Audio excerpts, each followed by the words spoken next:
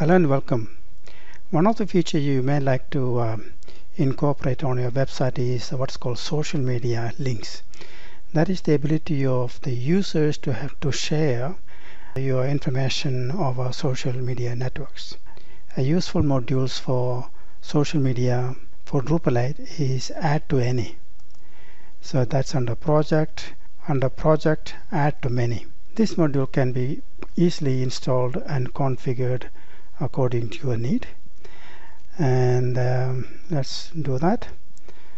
So right click, copy link location, and extend, install new module, and right click and paste, install. Let me go there and enable it. Under extend, go down and add to many, enable it, say install. So module add to many has been enabled.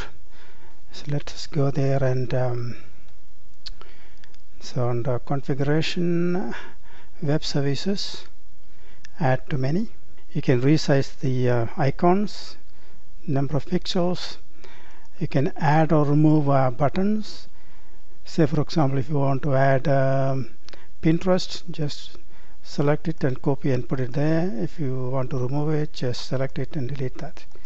And under additional options, you can add a few things. So let's have a look, see what's available. Right click on that, tab. So these are some of the features you can add to that. These are some JavaScript. You can just say for example, see what's in there. On Twitter message, you can just copy like that, Control C, and go back there and just add like that.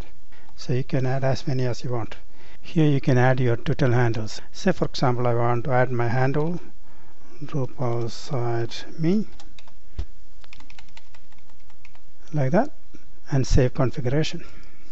So that is saved. So if you go back and have a look, open the site, and on your site now you have these social media icons.